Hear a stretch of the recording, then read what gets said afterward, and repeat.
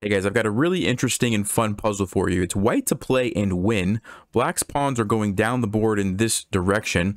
Before I say anything else, if you'd like to pause and try to find the winning move for white, go ahead and do that, and then we'll talk about the solution.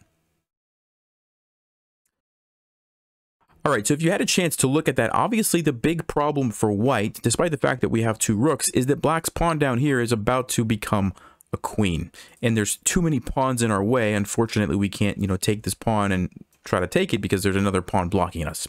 So we have to figure out how to prevent this. But another problem is that the rook over here is blocked by our king. And so it seems pretty hopeless at first glance for white. But there is an absolutely amazing idea hidden in this position. So the first move that you need to play, and the only winning move for white, is rook g to b8 check. And there's a couple of things going on here. First of all, we're forcing the king to make a decision. Black either has to go to the a file or to the c file. And first of all, the a file doesn't really give us too many problems. So let's start with that one. Let's just say they play a move like king to a5, thinking that they're getting away from the checks, and they're nice and safe over here. We can't come down here or they take us. They're getting ready to get a queen. What are we going to do, right? Well, we simply take the pawn. And if they get the queen, we simply take this pawn. And we are essentially forcing black to take us. This is almost checkmate. They have to take us. But now they've stepped into what's called a skewer. A skewer is when you force a high value piece to move out of the way and you take another piece behind it. So we've skewered the queen here, and after the king moves somewhere, we simply take the queen. This is a winning endgame for white. You just have to know how to checkmate with the rook and a king. So because of that, any move to the a file is going to be the exact same outcome. We're going to take the pawn, and then the next move we take this pawn, and then we have a skewer. It doesn't really matter. This is the best case for black. So they have to move to the c file. And the idea is mostly the same, but king to c3 is black's best chance, trying to stay relatively close to the pawn. So they move king to c3. What do you think we should play next? Well, if you had a chance to look at that, the move is rook to c8 check. Because, we can't come down here. We just get captured. We can't take here. They just get a queen. But we can throw in this check. And you might be saying, well, what does that accomplish if black just, let's just say, goes to b2, goes back to the b file? Well, now we can bring this rook over. Rook a to b8 check. And this forces black to make a tough decision. You don't want to block your pawn and get checkmated. Oops, sorry, I didn't want to go there. Get checkmated. And so you probably would go here, but then you fall to this, rook to c3 check. The king has to move, and then we simply come down here. We're safely stopping the pawn, and black's going to get mated in a few moves. It's mate in 5. a5, rook to a1, king goes here, and the coolest way to actually checkmate black is to just wait until they push this pawn, and then you zip the rook over here, and you deliver the checkmate like this. That's kind of a fun one, right? So we can see that moving back to the B file, after we throw in this check, moving back to the B file doesn't work. We're always going to have that idea, regardless of where black goes. Once their king gets pushed to the A file, it's not going to be good. However, black can just keep running this way. And notice how by going to D2, they've taken away the square where our rook would like to go to. We'd like to come down here to stop the pawn, but we can't, or we just lose our rook, right? So what are we going to do?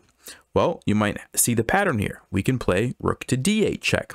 And if they go back, we have the same idea. This other rook comes over, and then when they go back, our rook comes down, and then eventually, when they come up, we come down here and we stop the pawn. Okay, and we get the other rook down, we make this blockade, and then we win. We can bring our king over to help, and it's a pretty easy win. So, because of that, black has to keep going. So they go king to e2. And we play, surprise, surprise, rook to e8 check. And they keep going. And now is the moment in the puzzle that makes it truly fascinating. There's a move here, which if you would like to try to find it, go ahead. But when I saw it, I couldn't believe it. But it's white to play and win. What's the move for white? All right, well, if you had a chance to look at that, you might be tempted to say, well, we just keep checking. We just go rook f8 check. I mean, that's what we've been doing this whole time, right? And we just keep going. That's not the right answer. And before I show you what the correct move is, I'll show you why this doesn't work. So if you keep going and you allow the king to get on the g file, notice how our king is stopping any further checks here. This is not what we want, okay? This is not good. And now black is going to get the queen, and we can't really do anything about it. Okay, so that's kind of the problem there. Once black gets the queen, we can actually get a draw using our rooks cleverly, but we're not going to win. Okay, so let's go back. The winning move for white here is the mind-boggling rook to e1. And yes, the king can just take the rook for free. What are we doing? Why are we giving away our rook for free? Here's the amazing idea. If the king takes, I mean, the king has to take the rook, because if you don't take it, we're going to come over here with our rook next and take the pawn. So the king has to take. Now, do you want to pause again? What do we play now? If you had a chance to look at that, rook to h8. And we are setting up a skewer again from a different direction if black gets the queen. We're coming down here with check. King's got to move, and we're taking the queen, we're taking the pawns, and we're winning. Okay, so that's pretty clever, but black doesn't have to take it, right? They might just try to move their king back over this way. So what are we going to do? After king to d1, we have another really nice move. What is it? If you had a chance to look at that, it's rook to h2. And we're just going to take the pawn. And if black, doesn't move it, we take it. And if they move it, well, we've seen this before. Again, we get the skewer, we win, and then we go take these pawns and we win. And there's actually nothing that black can do about it. And so this is a totally winning position.